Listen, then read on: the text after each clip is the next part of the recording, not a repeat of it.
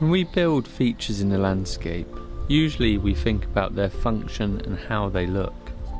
However, life thinks about these surfaces completely different. Life looks for shelter, places where water can gather and nutrients can decay. Places that shelter life so that it can grow and thrive.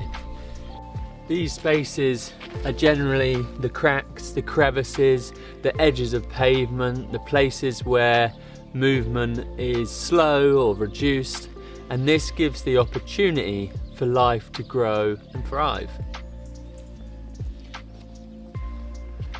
Over time, these surfaces can become micro ecosystems that you might not notice if you don't look closely.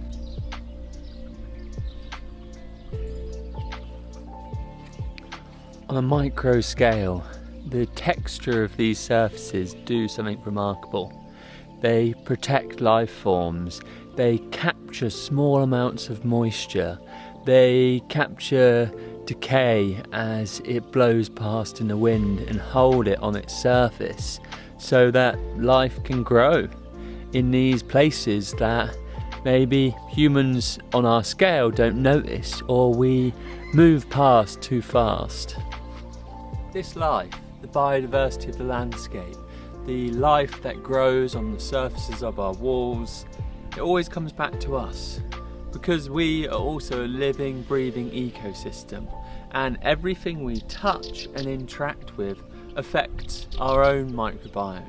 When we touch and interact with these surfaces, we are always exchanging microbes. Microbes are going on our skin, in our airway, and we're also giving off microbes into what is called the aeromicrobiome around us. We're only just beginning to understand this, but humans are not separate from nature. We are quite literally a walking ecosystem.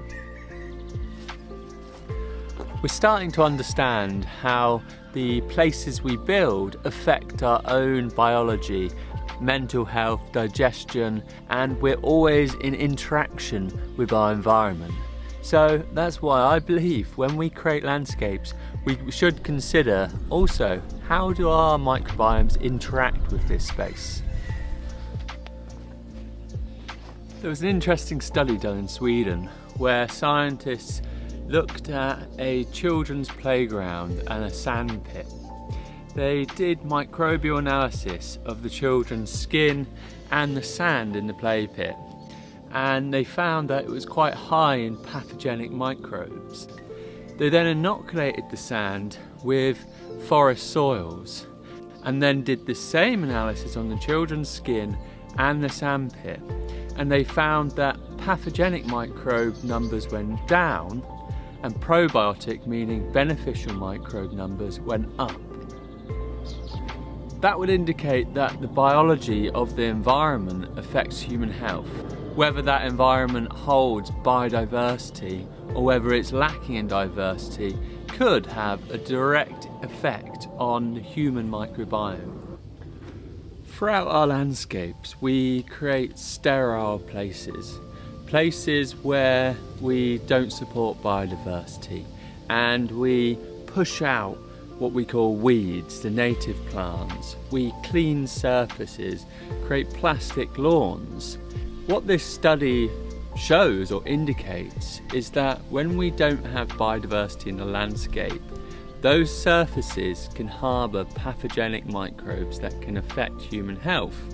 Whereas when we support biodiversity in the landscape, lichens on trees, mosses in the cracks, and plants in the crevices, these support biodiversity in the land, not only in the life that we can see, but also in the microbial realm that ultimately affects our health as well.